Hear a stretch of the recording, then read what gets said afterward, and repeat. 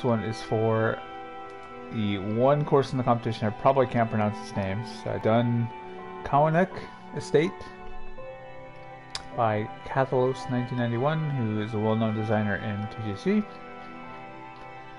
For those people who don't know who I am Catcherman22. I am the scheduler for the CC Pro and CC Am tours on TGC Tours. I've been doing that now for 2 years, which leads me a little bit of credibility to judge in this contest, considering that the courses are being created for mainly for use on the CC Tour. A couple things to keep in mind before we go forward. I am not a designer, so the feedback you are going to get from me is it's in terms of the course's playability and the shot values. You should get feedback from other people on the design aspect of this. But my main feedback is going to be on its playability and shot values. This is not a scoring round per se. This is the first time I've seen the course. I've not looked at the work in progress thread. If there was one, I've not looked at the course thread other than to get some information about the course. And I've not played it yet. So this will be the first playthrough. It will not be the only playthrough before I give it a score. I'm not actually going to give it a score after this playthrough. I'm going to play it again under different conditions and different pin sets, like I do for most courses when I schedule for CC. Alright, so in terms of what I'm judging when I score these, like I said, the main thing for me as the scheduler is this playability and the shot values. Do you reward good shots? Do you punish bad shots? Do you give me an opportunity to play different shots and holes, or are you telling me how to play the shot? The design of your greens and how their surroundings lead to interesting putting and or short game shots, and the placement and appearance of hazards. Okay. I'm looking at things from the technical execution side of the player's eye. So, like, do things make sense? So, like, do the textures look good? Do the elevations look good? And are things done cleanly and well? Right, so to speak, so they're not sloppy. Looking at the aesthetics in the environment, is it nice to look at? Do you have anything that seems repetitive? And is your vision clear from playing the course? Like, what you aim to get, is it what you got? And I'm looking at the routing, the flow, the cohesion, and the variety of holes. We'll talk about that, more of that when we get to the first green. And then most importantly, is would I recommend it to somebody else to play? Would I schedule for the CC Tour, and do I want to play it again? Okay, so that's the main scoring criteria that I'm going to be using. Alright, with that note, I'm going to get this loaded. Keep in mind here, I am a PGA player, and I'm going to play this fairly quickly as long as my controller behaves. And so what I shoot here has no bearing on how if I think it's difficult or not for pro or am or anything like that. I'm going to kind of speed play my way through here. Alright, first impressions was the opening tee shot. The opening tee shot looked good. Ginormous green here, right? A gigantic green with a lot of areas to it. This is something I'm going to watch when I'm playing this because, right, huge greens is not necessarily a good thing, depending on your pin sets and stuff. So it's something I'll keep an eye on. I'm not saying it's a bad thing either, by the way. It's just when I'm looking at it from a scheduler's eye,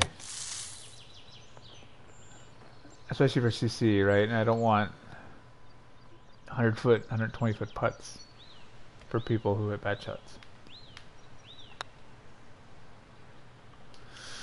Alright, what was the green default? 163. Okay, so just for future reference, for scheduling purposes, schedulers like to see the greens as either 150 something or 170 something, because then we can use a 160, a 170, and a 180 if we want to, or 150, a 160, a 170 kind of deal, or 140, 150, 160.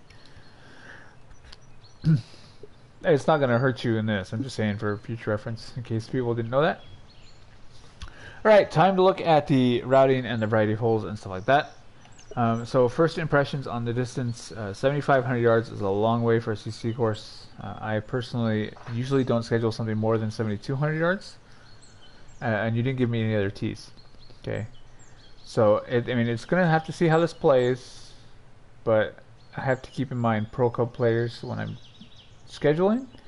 And 7,500 yards is a little stretched for a Pro Club course, again, depending on how it plays. Okay, so I'm gonna hold off on that comment specifically until I've played it, but just at first glance, it's a long course.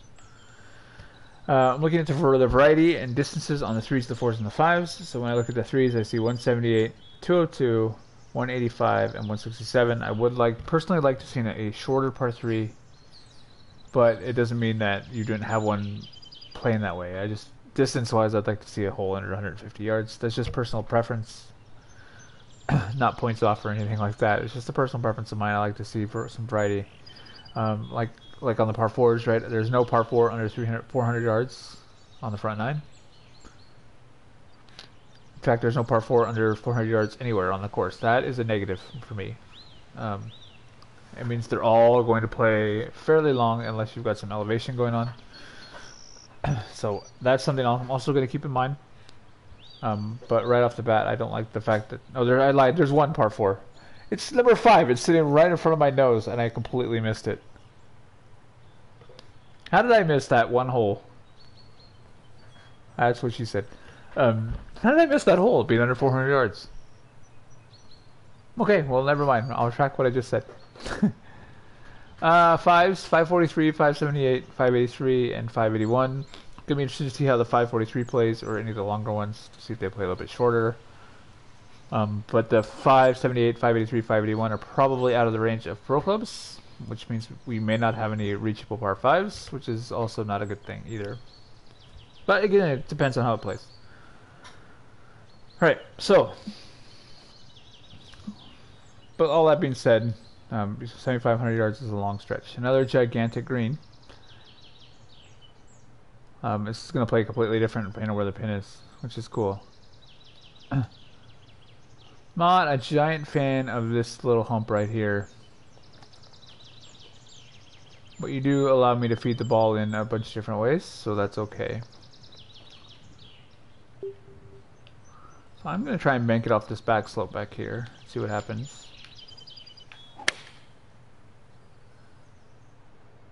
Of course, I missed the slope altogether.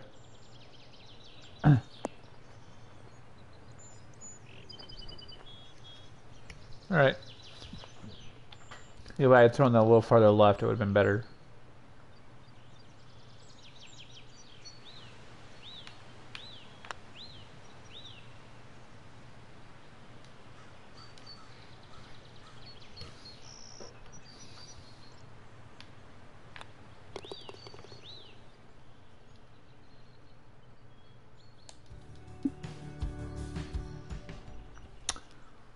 Alright. You're a little narrow on your fairways for the long par 4s. So far, with the undulation of the greens and the narrowness of the fairways, I don't think this is an AM course. Ideally, I like to find courses that I can schedule on both tours, but it doesn't mean that this can't do well in the contests. It's just as a scheduler, I just look for courses that I can use in both.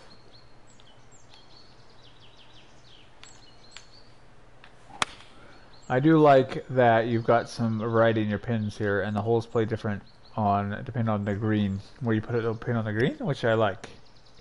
So I do like the fact now, right at the moment, that you've got such large greens, because it makes the holes play different, depending on where the pin is, which is not something you can always say about giant greens. Right, but you've got them large left to right as well as front to back, so you've got, like, you know, the pin being 20 yards to the left makes this hole play completely different, because it brings that water into play. Alright, so 542, if I hit it on this rough, it's going to kick it down into this bunker. Is this fairway going to do the same thing? No, not too bad. Okay.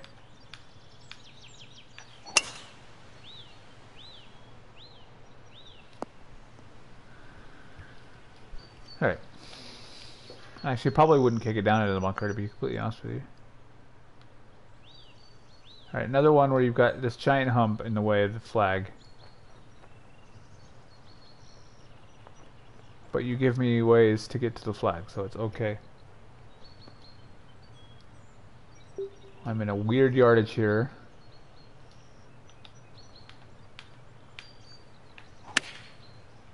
I tried to fast it and I got it very fast. Oh, good. It didn't put me on the green. I would have ended up with that large putt there.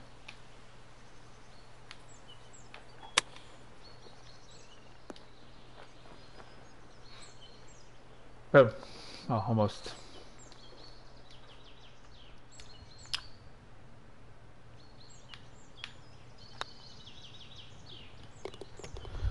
Alright. So that wouldn't have been reachable, probably for Pro Cubs, depending on the wind. Well, you're just all over the fairways on this course. Look at this. Right, this is the short hole. And I've got tons of options, right? I can lay up over here. I can put it here. I can go for that fairway down there. So you like that. I like the options here. And again, it's another hole where, depending on where that pin is, probably depends on where I play this shot. So I like that. I do like that quite a bit. So I think for that pin, I'm going to try and put it here in the middle.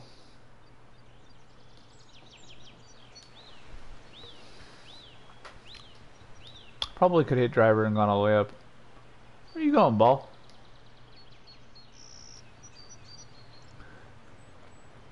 Oh, yeah. And so you punish people for being on the wrong side of the fairway. Because this hole definitely would have been a lot easier from this side of the fairway here.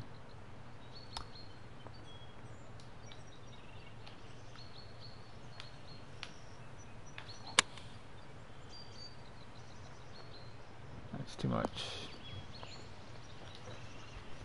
Not too bad. So I'm a giant fan of that hole. That's a good strategy hole. You have to change the way you play it depending on where the pin is. So I do like that quite a bit. Alright.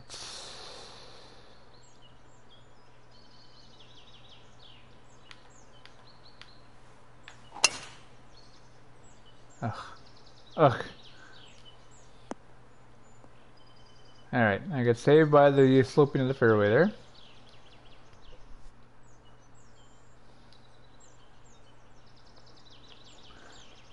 Now see, this is what I was talking about, what I was worried about on the others. With you having large greens, right? Because, I mean, it kind of plays differently if I go into the back left corner back there, but not horribly differently. It just adds length. The length of the shot is different. And then if I put the pin 20 yards back, it doesn't change anything. So.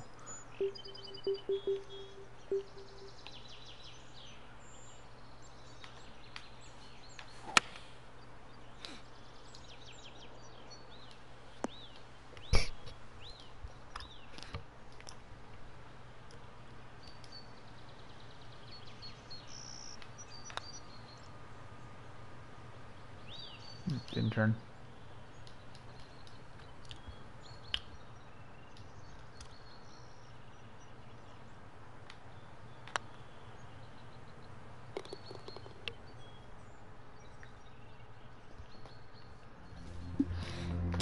All right.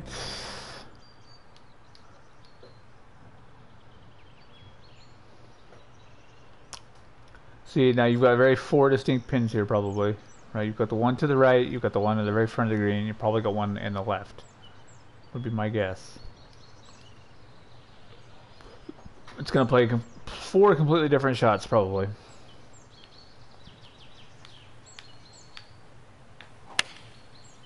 Ugh. And when you fast it, it doesn't really matter.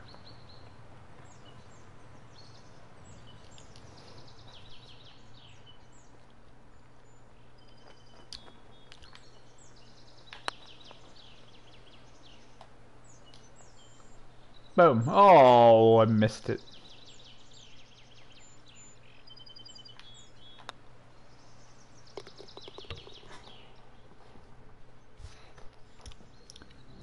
Alright, I'm enjoying it so far. Like I said, I like the options that are presented to me on some of the holes. I do like the way the routing changes. Uh, this hole is not my favorite.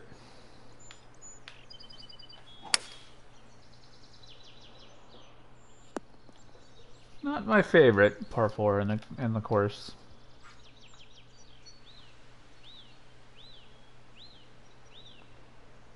See, this one I think you could have done with a slightly smaller green, probably.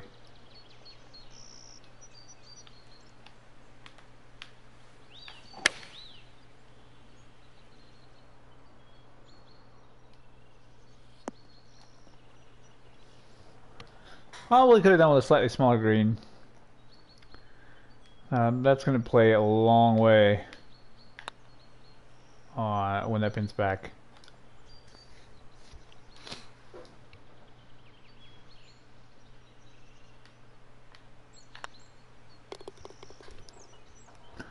See, this is one of those courses, and this is why I play multiple pin sets usually when I play a course, is because this course on different pins could play a lot differently.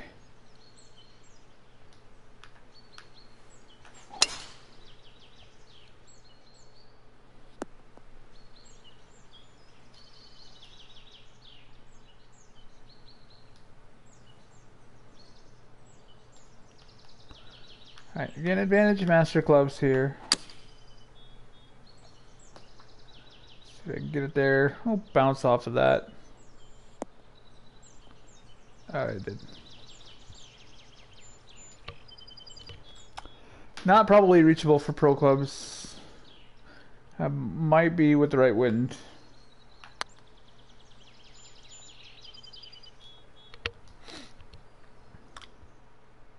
I like the castle in the background, that's nice.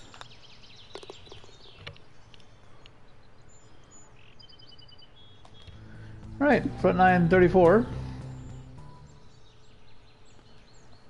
And nicely framed par 4 here. Again, not a giant fan of the narrowing of the fairway there, because you kind of forced me to lay up with a 2-wood if I don't feel confident in a driver. That could play a lot differently in a wind, especially a crosswind.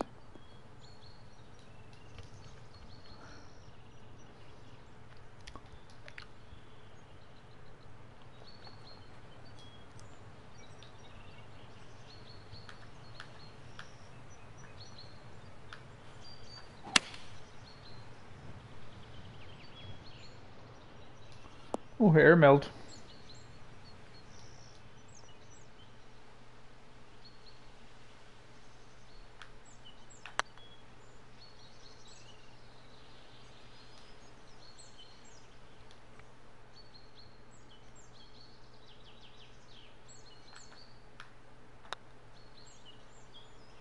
Ugh. Yuck, yuck, yuck. Alright.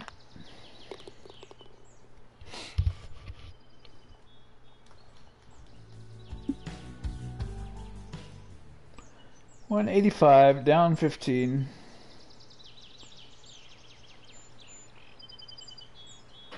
A little slopey on the screen, probably. A little bit, not horrible.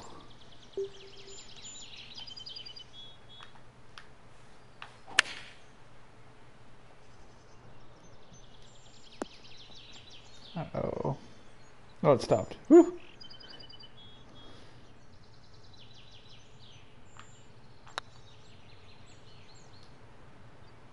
Oh.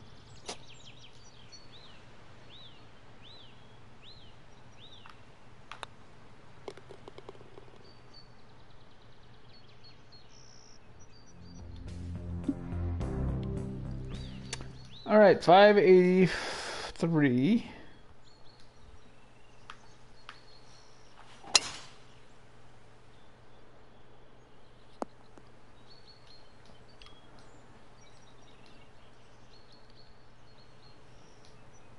Probably not reachable for the pros. Oh, and this, I'm gonna have to take this over the tree, am I? Can I get this over that tree? Yes, I can. Alright.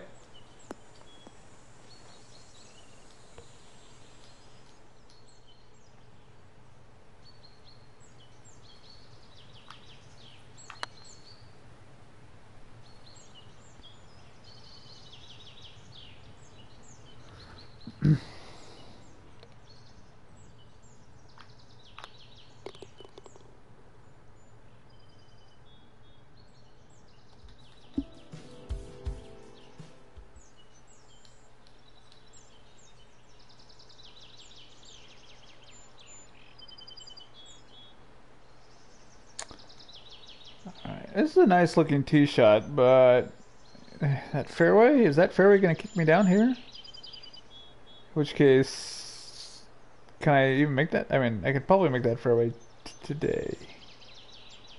I might have issues with this fairway. Let's see.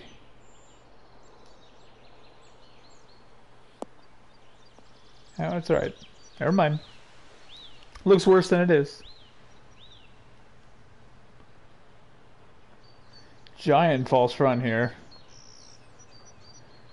And again, see, another great use of a big green because this hole could play completely different depending on where you put this flag. And in that case, it might make more sense to go to that left fairway.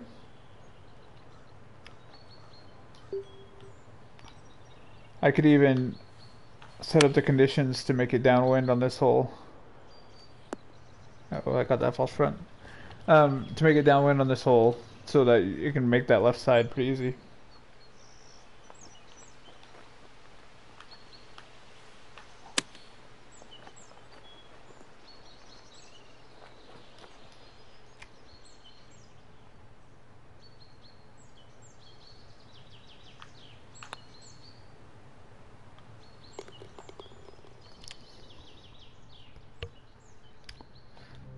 Loving the choices.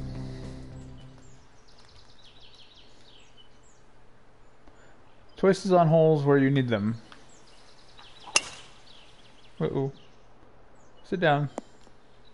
Alright, stops. Alright, this is a long hole here. Middle of the green pin.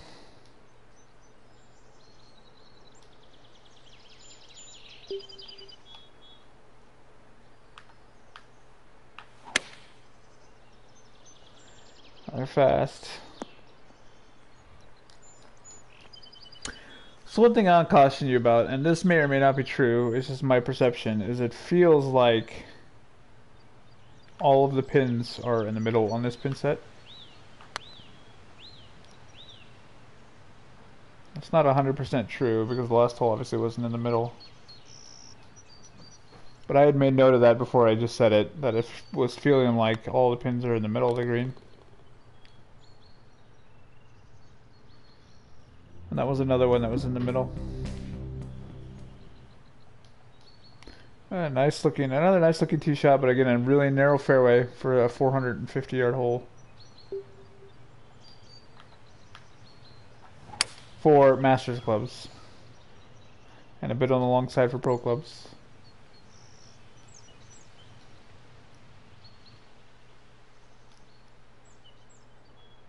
See another middle green pin.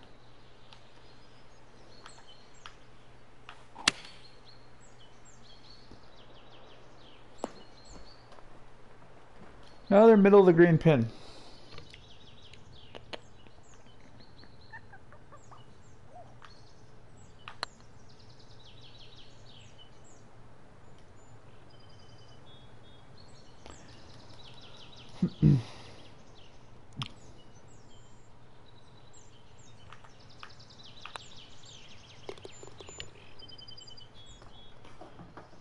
Yeah, so that's length right now from a 7,500 yard tee, and the way the greens are, I can't use this on aim. You give me options here, or is that the only fairway? Yeah, okay. Another hole where it looks like the fairway is just going to kick me all the way out to the left here. I'm undecided right now if I can use this on Pro. I need to play it again.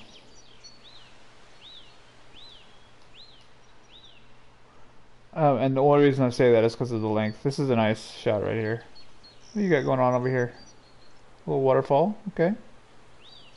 Another middle pin.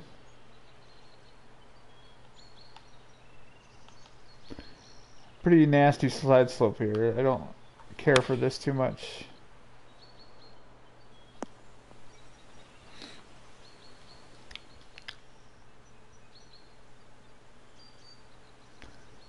I don't particularly care for that slope too much.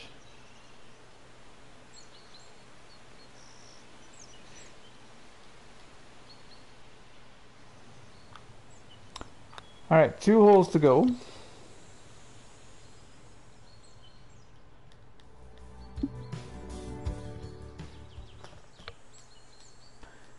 Alright, so this is the short par 3, and again, oh, it's not green over there. Never mind. I was going to say, that would have been real cool to have a pin all the way back there. But then you would have to wrap that green all the way back there, and that would make more sense. But again, another middle pin.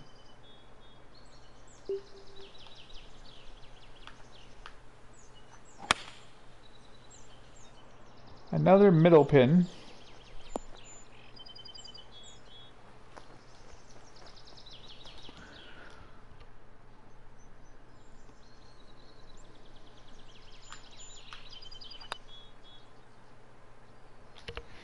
Can't make a thing.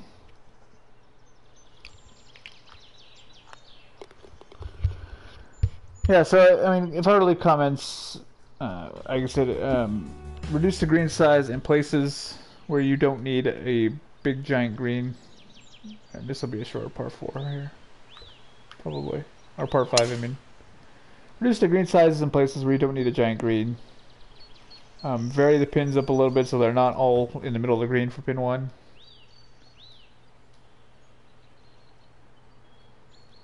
Yeah, see another one. See, this is another great use of a big green. Because you can put this pin back there and it plays completely different than if I put the pin right here. It's not going to be reachable. I'm also not a fan of the big slope here.